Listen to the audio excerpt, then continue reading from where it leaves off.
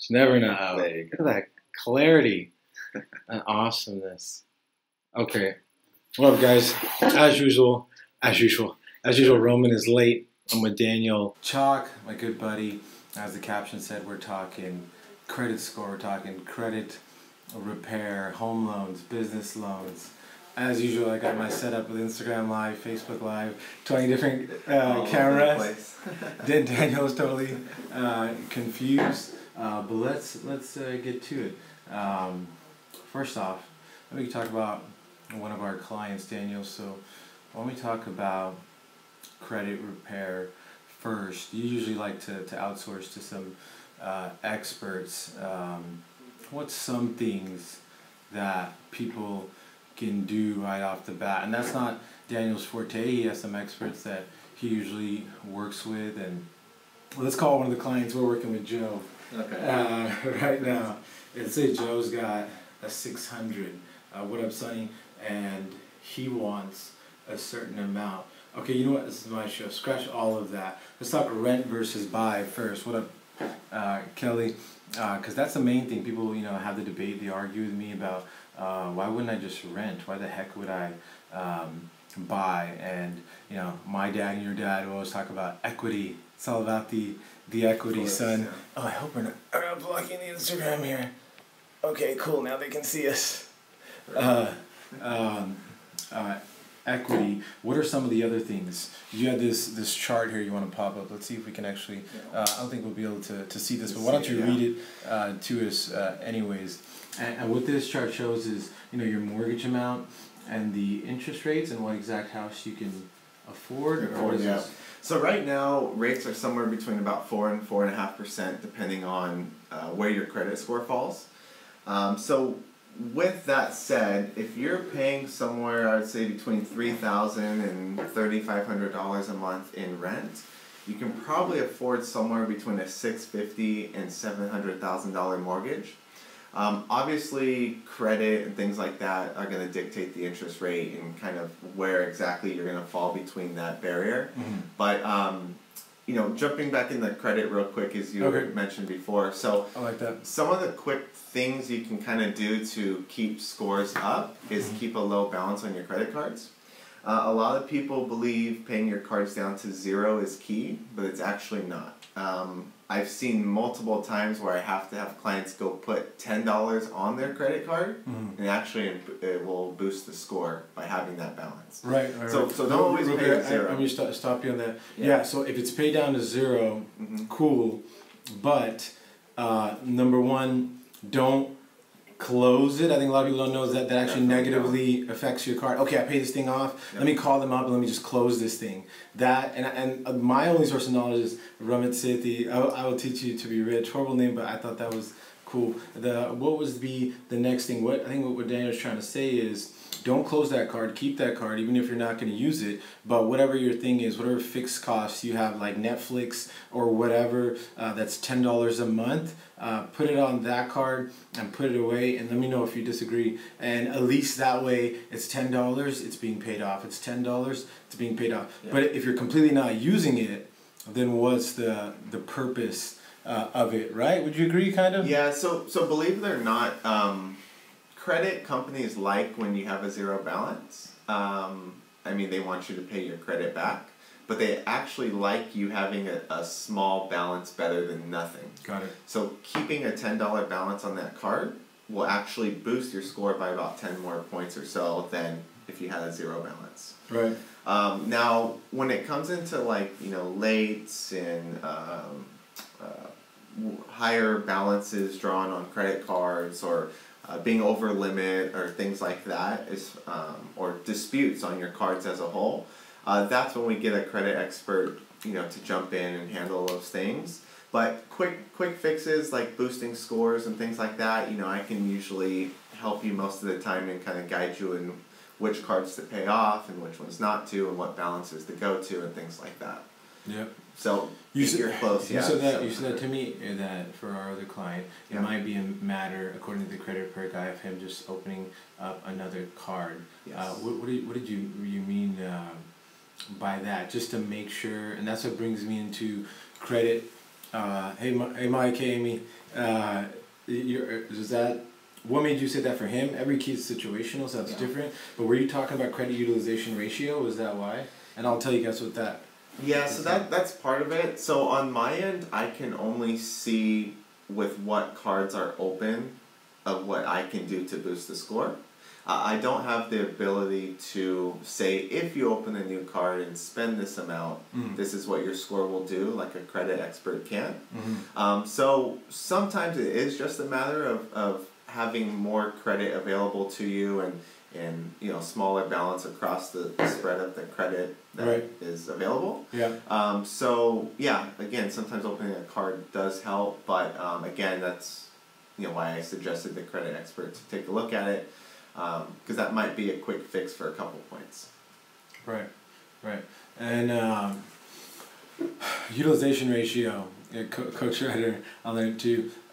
Just in layman's terms, Daniel's a super smart guy, but I want to keep it simple at all times.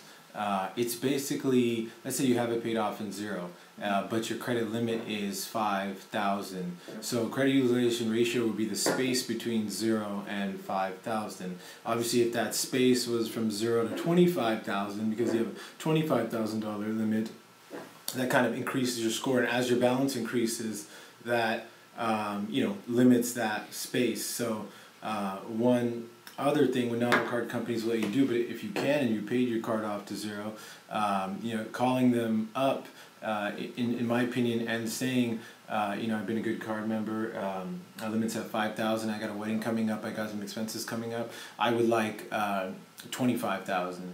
And a lot of times they'll do that over the phone. Some have caught up to that, and they won't allow that over the phone. I feel like Capital One's the only one, but most of them do, and reward you in that. And if you're thinking in that right sense as you get it, you'll realize that, okay, I just strengthened my utilization ratio, and why not? And again, be very careful. This is assuming that you paid it off and you have a 0 balance, because if you call them up and say that and you got a balance of like $3,500 and a $5,000 card, they might just increase your APR and stuff. So you know, take that specifically.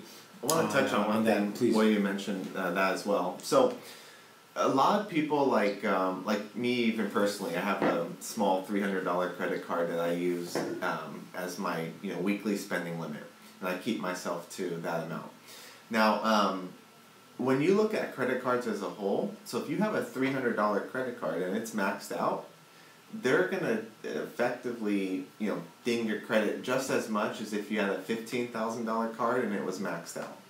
So it doesn't necessarily matter on, you know, obviously the size limit, it's the space between the balance and the limit. That's the utilization ratio. So if you have a $10,000 credit card and you owe $5,000, it's the same as having a $300 credit card and owing $150. Right. It does affect the score about the same, because you would be at 50% on each, right? Unfortunately, the bigger cards are harder to pay off than the smaller ones. What about balance transfer? A lot of people, again, don't close it. I mean, if you got a balance on it, you got to pay it off first of all, right? You can't close that. But when you're at 0, do not close it. We covered that for those that are just joining us. What up, Manny? But what do you think about balance transfers? I'm sure everyone can Google this and they understand that can negatively affect you, right? It's not a way out. Yeah, because you are essentially closing one credit line and opening another. You know, I haven't had a lot of experience with balance transfers personally, but yeah, I mean, you would be basically closing one account and opening another, so I could see it. So it essentially means the same thing, yeah, because you're closing it out, and of course that other bank wants you to come on over to them, right? Better APRs and stuff like that, yeah. But so Daniel, everybody I talked to at Keller Williams Los Gatos started saying to me, go to Daniel. Have you talked to Daniel? Daniel's a sharp kid. Why not Daniel? So I can critique Daniel all I want, but I can't lie at that. So that's what led me to him. But the other thing that I wanted to pick his head about is, you know, some people that I work with specifically do home loans, but Daniel also focuses on commercial loans, works with a lot of hotel clients and so forth. And I think the biggest thing is to have confidence in whatever you're doing, and everyone's fearful about businesses, but the only way you can fight that is to take massive action.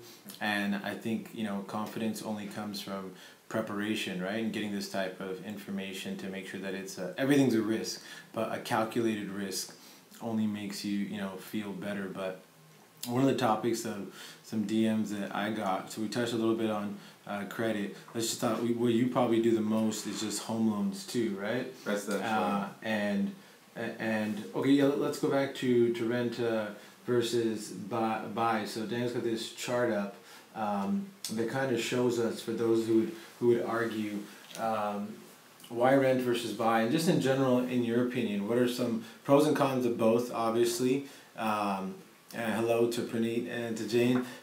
What are some things aside from what, you know, our parents always told us? Because yes, equity is great. You can't always. I guess you can't really use, banks aren't giving out credit lines based on equity as much. Is that true? They are. Felt that? They are? They are, yeah. Okay, because I know people who said they've started their very first business, you know, not the smartest thing, but basically putting a lien on their home, using the equity in their home. So you got to be careful when you do it. Like you can't. But some don't have open a new options business for their and very then first do one. it. Yeah. Yeah. So banks want to see ability to repay. So if you just opened a business and you're trying to max out, you know, your loan to value on your house, they're not going to do it because there's no surety that you will repay with a new business. All right. So now going into like the rent versus buy, so I always look at, there's basically two benefits to owning, right? Actually three. So one would be the property growth. So that would be the equity, right? If you're in the Bay. If you're in the Bay, yeah. So we're growing about 5% a year. So if you think about it, an average home price is let's call it $700,000, which is probably conservative. That's literally $35,000 a year in growth, right? It's a good question, Praneet. I didn't mean to cut you off. We're going to get to that, I promise. Praneet says that generally wants your opinion on renting versus investing. Kind of similar. I think by investing she means buying. So back to the three. I apologize. Yeah. So the property growth is one. Of course, it's not guaranteed, but if you look at year-over-year average in our area, that's typically what it is. Now the second benefit is you do get some tax benefits for, you know, property, the interest on your mortgage, property taxes, things like that. That's a big one people miss. Big, right? So like, yes, your mortgage payment is higher than whatever your rent would be, but after the savings and the deductions, they usually tend to not always break out to the same, but you can get yourself pretty close. Okay. So let's call it, just as an example, a $4,000 mortgage payment. Usually nets out to the same, about a $3,000 a month in rent, right? So I'm flipping Daniel's phone over. He's had about 4 clients call him since we've been talking. I don't want him to use this as a way to cut it short. But keep going. Okay, so that's one, and then the last piece actually is the best piece, right? So like, if you pay $3,000 a month in rent, you're never gonna see any of that money back. True. Where in mortgage, you're actually paying a percentage of your payment to pay off the home. Yep. So and guess what, Prinny? Your landlord is taking your rent and paying off the mortgage on the property. Yes. And I just realized he pretty much just answered your questions, Prinny. And my question is, why not that be you? Right? You're putting your heart and money towards that. When that place is completely paid off, you might move on to the next one, Prinny. But at least then you can rent that out, right? And have somebody else hop in. Right? Well aware, she says. I mean, that's essentially it, but people get caught up in that, oh, but there's risks if I buy the house, I have this, then that's fine. You can play it safe in that way, but essentially... Well, you have no chance renting, right? Yeah. You have no... And your rents can go up with your landlord, right? And they can, but when you're working with the bank, things are a little more negotiable. The banks have to adhere to certain regulations. And now we're hearing a lot more about affordable housing, and that's kind of the pressure they're putting on landlords. But I mean, watch Millionaire Shack. There's two other things to touch on too. So down payment obviously plays a factor into this. Saving up the down payment's always tough. In our county, there's actually are some special programs. They are income-based programs, but you can get into a house with no money down. Basically, you're doing a second loan for the down payment, and you never make a payment on the second loan. It just accrues interest over time until you sell the house. I know that. Okay. But you can also, there's a 3% down program, a 3.5%, a 5% down program. All of those programs allow for gift funds.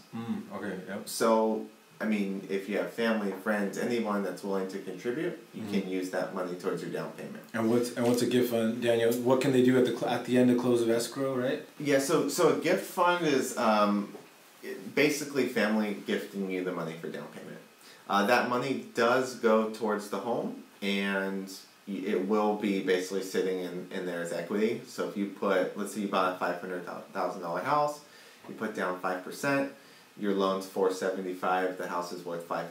So you instantly have equity, and banks make that a mandatory thing to get in because they don't want to lend 100% of the value. Yep. Now again, there are some programs that you can do that, but again, it's and these all are dictated by your FICO score, aside from other things, right? Income, FICO score, down payment, things like that. Yeah. Got it. And the other thing in certain programs, correct me if I'm wrong, and for you, Praneeth, the only thing standing in your way is that down payment is the gift fund is, say you can have your mom, your friend, whoever, gift you the money, and then at the close of escrow, they would essentially, correct me if I'm wrong, you'll be able to, or not be able to send that back, is that correct?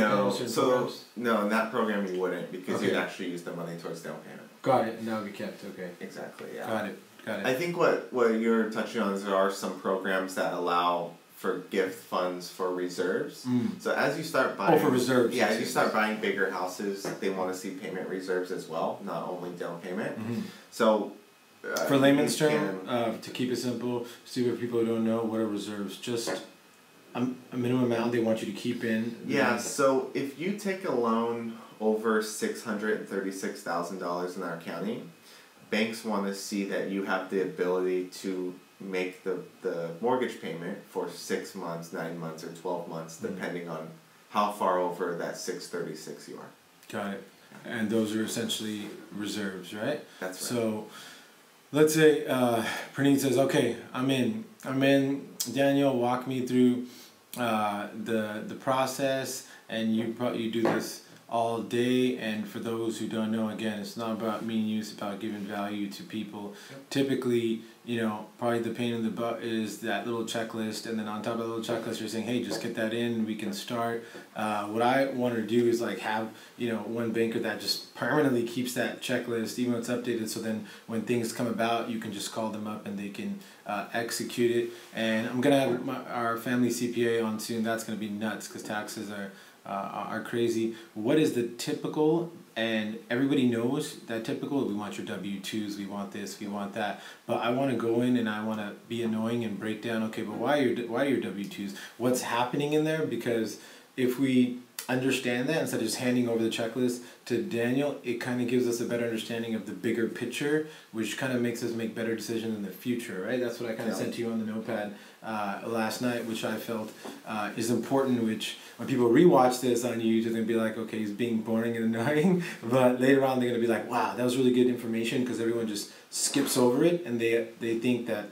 well, I know that, right? Like Praneeth said, I'm well aware, but the problem is when it comes to money and these type of things, it's kind of an emotional tie, right? And people are kind of afraid that it's a stupid question or that they don't know something, but I think, that's what they're here for, and there's no egos in this. If if you're gonna ask one question, chances are there's 10 to 15 people, right, as our teacher would say in the classroom, that have that same exact question. So checklist, somebody wants to purchase that home, what do you need from them, Daniel? So think of 2 of everything, okay?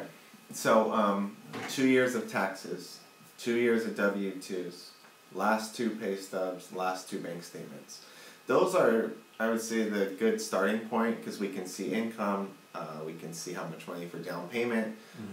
One thing I didn't add was running a credit report, and then that would show the credit and any monthly obligations that you may have. So car loans, credit cards, things like that. You're entitled to one free one a year by law, right? Yes. Let's just always assume that people know nothing, but aside from that, they can go what was it, Credit Sense, other a lot types of banks things. offer, free credit reports like Wells Fargo. I've seen that, Bank yeah. of America.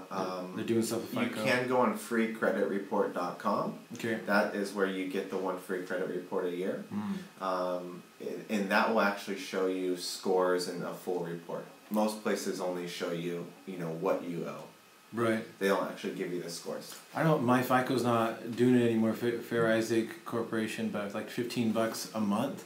I make my parents go on it, but apparently, if you want to sign up today, you can't do it anymore. But if you did it before, you still continue to have it. And what they had was kind of a real time report. They wouldn't go with TransUnion and Equifax, but. No, they would be with Equifax, but not Experian and TransUnion. But the thing is, they would literally like real time during the day, and I thought it was important for my parents, because if anyone, you're worried about identity theft, you're worried about that type of stuff, this is like real time alerts that if anything changes at any time, which I thought was very, very valuable. But I know we keep getting off the home loan process, but I feel like this is so important. So if we have to give the 101 for dummies, it would be, so there's typically 3 bureaus, but Daniel, you can come up on that, but the different banks use different ways, I Everyone guess. uses the same 3 bureaus. A lot of mortgage, TransUnion, Equifax, and Experian. Experian. Yeah, now a lot of mortgage banks like myself, we use a third-party company that pulls these reports. Most of the time, mortgage banks use a lot of the same companies to get access to the reports. Now, when you start looking at like bigger banks like Wells Fargo and Chase and these guys, they have a different way of doing it. I've never actually worked for a big bank, so I don't know exactly their process. But I could pull a credit report in minutes, essentially. They're still obligated to those 3, but they just, I don't know what the word is, they pull on different factors. Like if you're Bank of the West, one of our clients is using Bank of the West, they're going to essentially, I guess, examine, Pranit, I still love you, don't worry. She's like, I'm well aware of the landlord's advantage, everything else, grateful for your invaluable insight. Gentlemen, awesome. I'm sorry I was using you as an example, Pranit.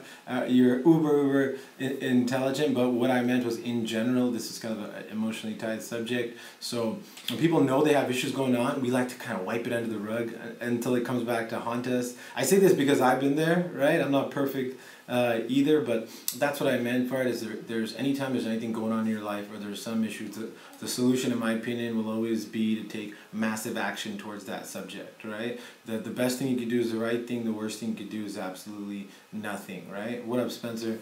I got Amir from the Netherlands. He's got a subway in the Netherlands train station. Great guy. He was at training with me. But you wanted to touch on another thing. Oh yeah. So last thing. In the mortgage industry, so I think execution, as far as executing the loan, is the biggest thing. A lot of clients, as they're going into writing offers on homes, the sellers are being told by their agents and just word around that we need to close quick, we need to have contingencies removed quickly. They want surety in your offer. Unfortunately for clients, this is pretty much all out of their hands, right? Things don't go perfect. Yeah. It's really in the bank's hands. So like, a lot of people don't really get the opportunity to build the relationship like with their mortgage advisor when they're out shopping because they're in such a rush, right? So like picking the right person, I think is very, very hard to do. So I was thinking about this last night, and I was like, it's so ingenious. Like when you go out and meet a client, like. You really, really build a relationship. You're out looking at homes and doing different things, right? Like, you actually have the relationship more than say, someone like me. True. So, as someone going out and buying, like, I would really put your trust in your real estate agent to guide you to the right lenders, because they do this on a more constant basis, right?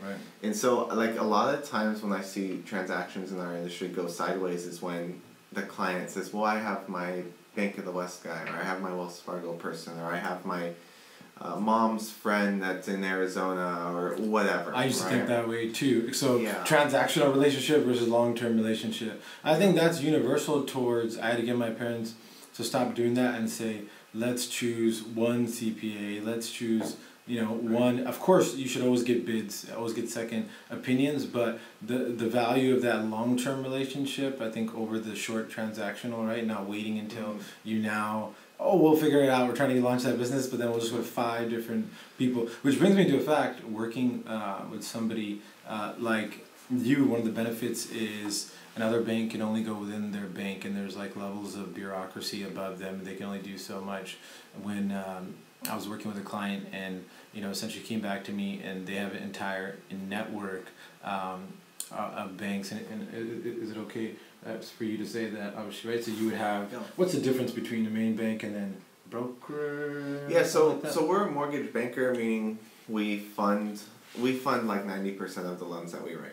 So the whole process happens here on site at this office in Campbell, which makes execution very easily done for a new buyer. Got it. Now there's also brokered banks where we basically send the loan off to a different bank, and they do all the underwriting and doc drawing and funding, and it's really out of our hands. You lose a lot of control of the transaction, and you're just a number in a pool pretty much at that point. Right. So we do both. The reason we do both is because we don't always have the products in-house that brokers have. Got it. So we want to be able to service the client for whatever the program is that they might need, and have something that fits their needs and financial situation. Got it. What up, Spencer? Yeah, my cousin from the UK on too, and Spencer played soccer at SF State. Okay, so Spencer wants to buy a home.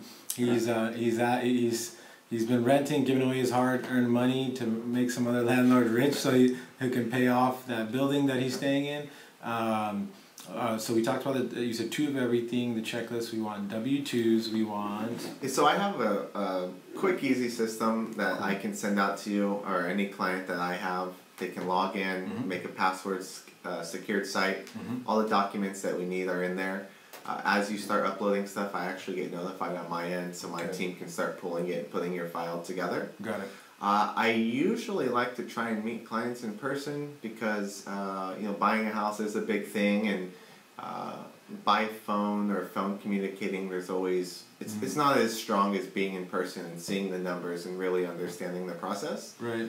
If someone's not local, obviously, I'm not going to make someone drive here. And this sounds silly, but can you stress the importance of how important it is to be honest on every single thing? Like, let's keep it real, because that's what I have to tell my clients, that in negotiation too, we're all in that. I used to be that paranoid mode when it comes to sharing information. Well, why do you need that? How do you need that? Well, we can't show him that. But what I try to say is, put your trust in that person, share all your information completely, because the more information he has, the better he can make decisions on, okay, how do we find a way to find the solution for Joe or Jill. This is the outcome they're looking for. The routes may change, but the outcome should stay the same. So the more that we're transparent, we give all information. Sounds like a silly question, but I feel that's important because I'm trying to think like them. So I'm on your team, right? So anything that I don't know is just going to create issues down the road when the underwriters do figure it out. And they will figure it out every time. That's the thing. So my goal is to structure the loan or put you in a bank that will allow whatever the issue might have been. Or maybe there is no issue and you can go anywhere and we go get you the best interest rate. Right? And it might not even be an issue, like you said. It's smaller than you think in your mind, right? Yeah. So be open, be transparent about it, and that way early on he can save us all time and find a solution for it.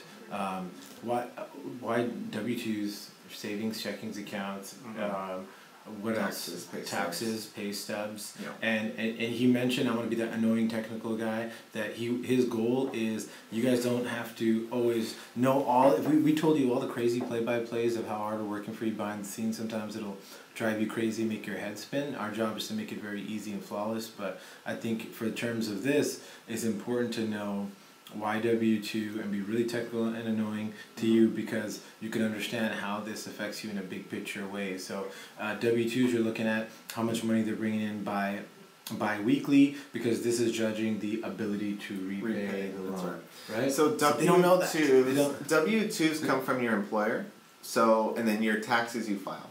So we want to line those two up to make sure the income that's on the taxes and what your employer stated that you made line up to be the same. I see, that's great. So that's how those two work. Also during the process, we go to the IRS and actually confirm that what the employer filed on W-2s or the employer and you filed on taxes all line up with what you provided. Right. So that's one of it, and then your pay stubs is your current pay. So what you made 2 years ago, you might not be making now. So that's why we get current pay stubs. Got it. I got this other video running that I'm gonna throw up on YouTube, and then there'll be ticker symbols on how to get a hold of Daniel in case you guys do not want to go through me, want to just talk to him directly. You guys are more than welcome, and I recommend it, because if I didn't think he was legit or smart, he wouldn't be sitting next to me right now, right? But this guy knows his stuff, so.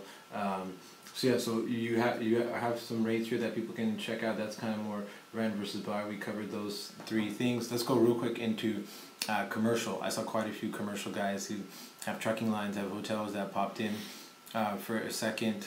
How does the world change, in your opinion, when we're going into, so now we got completely different loan products, we got completely different regulations, just went into the regulated residential world to the wild, wild west. What kind of value can we give these guys for anybody thinking about starting a business or loans in the business world that you can think of? So we don't, I wouldn't say per se do like, well, we do loans, they're business purpose loans, but they're not, they're always tied to a property, okay? So a lot of times when you have investment properties that aren't, occupied by you, you can take out a business purpose loan on those properties for rehabbing or buying additional properties or whatever it is, right? There's this whole thing in our industry called TRID, which is a set of regulations that we have to follow if the home is owner occupied. So to avoid that, we do have there's different funds that manage money, and what they'll do is lend you out essentially cash without income verification or credit or things like that. They loan more on how, the size of the loan to what the value of the property is. Right. What up, Dominic? Yes. So a lot of people kind of do that to jumpstart projects. So if you own a piece of flat land and you can't quite get a construction loan yet because you don't have the entitlements done with the city, you can actually take these short-term, high-interest rate loans to gather the funds to do the entitlements, and then you would refinance out of that to get into, say, a normal construction loan. Interesting. And would they work with the same bank when they did that? I have a buddy in Monterey, and he's finished the hotel with the construction loan, but he can't get out of that. He knows who he is. He can't get out of that because they want certain things, so he has to end up probably, I guess, putting a bond because the construction guys won't release him on that loan. I say this because it's realistic examples, right? Everybody's on different levels. There's some of these people haven't even started businesses, but then they were assuming they would refinance that other loan, right? But some of those things happen sometimes. So it all depends on how much he owes and how much the property is worth. Got it. So usually those banks want to stay somewhere around 60 to 70% of the value. So if a property is worth $10 million, usually you can't really have more than about $7 million on worth of loans on that property. Got it. So if he does need a short-term business purpose loan to get out of whatever the situation is he's in, to get out of the construction loan, it sounds like some of the construction wasn't completed, but the money was used, and maybe they're over budget or what have you. The most likely, yes. That's a brand new franchise of a hotel. Of theirs, so I gotta put them in touch with you too. That's one thing. Now another thing for people buying and flipping properties as well too. You see a lot of these cash offers. They're technically not cash. They are private investors, loaning you money on high interest rate. But you can write your offers as a 7 or 10 day close, just like a cash offer would be. Back up one more time. My brain's a little slow. Okay. So say one more time. So hard money loans is what essentially a business purpose loan is. Okay, so it's imagine someone manages a fund of say $50 million.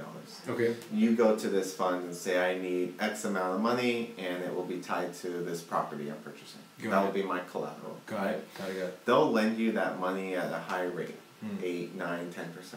Okay. But you can have that money within 7 to 10 days. Got it. So if you're buying a house for say $1 million and you want to buy and flip that property, they'll give you the $700,000 to buy that home, 70% cash. Yep. And then you would put down the difference. So you can close on that property as a cash buyer. So is there a name for that? Is there a specific type of loan? It's a hard money loan. A hard money loan. Yeah. Okay. For those wondering. Got it. Is that kind of what we're seeing overseas a lot with the? No, that's actual real cash. Okay. Hard money loans more for like people, like I said, buying and flipping property that don't want to leverage a lot of their assets, but they want to buy multiple properties at a time. Got it. So it's nice, right? Because if you can buy $1 million home and only put in $300,000 plus construction. And you can do that on multiple homes, right? So if you are capped at, say, $1 million to buy and flip, you can buy 3 homes using hard money versus that one home at $1 million. Because that would eat up all your cash flow. All right, so you've done everything right. You've done everything by the book. You're 29 like me. You're going in. Typically, what is the least percentage in a best case scenario that you should be putting down as a down payment towards the home, just so people know and they're getting treated fairly? Typical residential property? 3%? 3%. Okay. Is there any California regulation tied to that? Is that the minimum? That's the minimum, unless you do one of those FHA down payment assistant programs where you don't put anything in. Got it. Usually when we're making an offer on our home, the minimum usually be 3%, depending on the person's situation. So I'm sure there's a reason why they don't allow you to go lower than that, right? They want banks to have a starting point and not, or is it based on market rate? No, what would they choose 3%?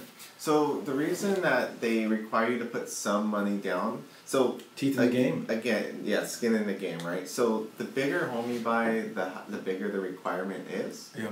So what they're adjusting for is market depreciation, right? So like again, 636 is our county limit. Every county is a little different. Below that, you could do 3.5%. Above that, you got to do 10% minimum. Got it. There are some programs you can do 5%, but then the terms start getting a little unfavorable. But there are options. So all it is really is the banks just want you to have some skin in the game, and they don't want to be, financing 100% of properties because only they can lose at that point. Got it. So right now we are at an all-time low for defaults and things like that. So banks are getting a little bit more aggressive. Interesting. But yeah, I mean, you gotta have some skin in the game. Right. I want to see what other questions I had for you guys. Awesome. We have so many people texting and emailing right now. What Up Wife is on as well. But we touched on commercial loans. The biggest thing with commercial loans is pretty much collateral, right? I mean, what if you have your house, you have your biweekly job, whether you're making $200,000 or $300,000 a year. Is it still tough for you to get a business loan? I mean, the only real thing aside from collateral would be like, how much do you have in savings, right? I mean, yeah, they want to see some reserves, and obviously it's all about the down payment for the business loans. Yeah. So what about net worth? Like, what if I have a certain amount of businesses and they're pretty profitable, some might be breaking even, but obviously each one has its assessed net worth when we talk about assets, right? Would be considered things of collateral, really, right? Is that how it benefits people? People think, okay, well, why does he keep opening up businesses? They may be profitable, may not be profitable. Why does that benefit him? It would essentially be net worth. So are you discussing like a business purpose loan? Yes, business purpose. Okay, so those banks, they're hard money lenders, and that's what we use. They care that you have some ability to repay, but like at the end of the day, let's say you put down 30% on $1 million property. Right. If you default, they They don't care because as long as they you have your equity. Yes, right? as long as you have collateral. Exactly. That's what they care. The collateral is the property. Okay. So if they're giving you 70% of the value of the property you're buying, yeah, you're putting in 30%. Got it. Hello, so Carol. if you don't repay, they've just gained that 30%. Okay, so your job is very situational, my man. But I like recognizing trends, and when you see things that are, you've seen it all, but then all of a sudden you say, man, this is probably the one thing I see the most common, that there's so many different aspects, or it's very situational, but 100% I always see this and that. I love those because that is something of value to them, that they cannot be that person. So my question I've written down is, what are some tips you would give to that person that you see the most often? Not enough funds in the savings account. No, well that's one. I think what I see the most often is clients 2 weeks in contract and they're at a big bank, and now the big bank comes back and says they can't do it. So there's two sides to mortgages, right? There's a banker who's got a very, very small box, a lot of money down, reserves, low debt to income, meaning that they won't use as much of your income to qualify you for a mortgage, right? So a lot of people try and force themselves in the big bank's box when they're not in the big bank's box. So someone like me who has a lot more options can find a program for them, or help clients get from say 700 to 750 or things like that. So what I see most again is clients start at big banks. Big banks come back in a contract, they can't do it, and then they come to someone like me that has a program for them. Got it. So, and what do you think to do that? Essentially, I think it's the biggest thing. Another thing, and Ramsey's big, is we see Bank of America. We physically see Bank of America. We physically see Wells Fargo. So we assume that we have no other options. But guess what? There's just hundreds of options for you, and because of that reason, people opt to them. When check the track record, check the history. Guess who's going to jail most of the time? It's Wells Fargo getting in trouble, and Bank of America, and those that actually sometimes be your tough options. But as soon as a financial crisis happens or something happens, people feel like they want to physically be able to see their bank, and then when something happens, you see that people line up, that they want to pull their money out of the bank, which is not always. And tuck it under their mattress, right? When it's not don't always... do that. Don't do that. It's always a great idea to keep your money in there, and that's why we see more FDIC, right? We'll see more fairly insured up to $25,000. Why do we see banks doing that more? Is that since 2008 to let people know that your money just can't just go poof, right? In a situation of say this upcoming quote unquote crash that brings fear. I'm praying for a crash. People can look at it two ways. When things crash, they could think that they're gonna lose, or they can look at it, if they save and do all the right things now, never will there be a better time to buy up and eat up everything, right? When you do look at the biggest millionaires and billionaires who've been able to leapfrog during times, it's been times of uncertainty, times of depression. So don't give in to the media, the hype, the fear. There's always positive aspects to it. You look at the millionaires, even like Trump, during those crashes, they bought more golf courses than they ever did before, right? So you can look at it as fear, and put my money under my mattress, or you can look at it as, no, I'm going to keep doing the right things. Times are always going to change. How can I go up, But back to, I do this all the time on tangent, but back to FDIC, that's typically just insurance that the bank has thrown out there to say, this is how much we'll cover if we... So banks want to see you, obviously they're in the business of having you put your money into the bank and loaning it out, and they make interest, and that's how they survive, right? So I think just giving people more surety that they're gathering enough money to come in that they can guarantee you a certain percentage of it back makes people feel more comfortable about putting their money in the bank, and it helps the bank grow, right? What he means is that money that you're depositing in the bank every single day, the bank is taking that money that you're depositing and using it to loan out to other people. Yeah. But where they make their most money is on APR, on the interest, and on those little fees, which obviously, again, Wells Fargo, Bank of America has the most ridiculous ones of, and we're going to charge you monthly fees just to keep your money in our accounts, which we're taking and we're loaning out to other people, which is ridiculous. But those little ATM fees here and there. So those are small, but you multiply that times the amount of people that are actually with the bank, and it makes them incredible amounts of money, which immediately made me switch to Charles Schwab for my check card, just because they have little things where no matter what ATM you go to at the end of the month, they'll return you back the fees. I suggest you guys don't take anything we say for fact. Always question us, double check, get your second opinions, find a middle route, to it. And as I said, with other people, if there's something, you could DM us later and say that, or fact check us or correct us on something. I would never get angry. I would be stoked and happy to share it with everybody else, because that's how we learn things, right? And I think that's the most important thing about this whole thing is go to someone, get second opinions, go to somebody like Daniel, who's immediately can send this to several banks and see what they come back with if you have other options and stuff, because I just believe that there's always a way. You want to do things right, never take shortcuts, but you always have options. What do you think, Daniel? Anything else you want to touch on? I think if they rewind it back 10 times, that there's still going to be so many awesome bits of knowledge and value. I think we pretty much summed a lot of it up. Plug yourself. You gotta plug yourself. Yeah. Who are you? How do they find you? Okay, so my phone number is 408-401-3793. I work for Cal Financial, and that's KAL Financial, and we're based out of Campbell. You can find me pretty much on Zillow or anywhere online. Sweet. Do have a lot of reviews on those sites that are 5 stars, so I do tend to pop up when you search my name. Awesome. And Daniel Chalk. Chalk, yes. That's right. You have Daniel and easy ones. Chalk. Yeah. This is Chalk Talk. Chalk Talk. Right? There you go. Well, awesome. I hope you guys enjoyed that.